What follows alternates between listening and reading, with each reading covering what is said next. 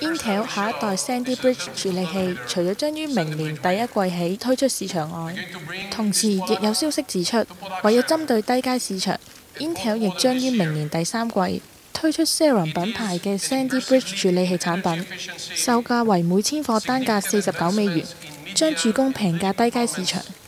據了解 ，Intel 除咗於明年首季發布採用 Core i7、Core i5 同 Core i3 品牌嘅 Sandy Bridge 處理器外，為咗針對低階市場，亦會於明年第三季推出採用 Celeron 品牌嘅平價版，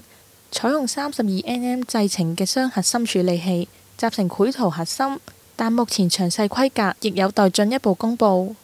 除此之外，明年第一季推出嘅首批 Sandy Bridge 處理器入面，亦會推出一款 Pentium 品牌產品。由此可見 ，Intel 未來雖然仍會為旗下嘅 Pentium 同 Celeron 品牌加入產品，但產品將只維持象徵式嘅小類型號，並以 Core 品牌作為主力。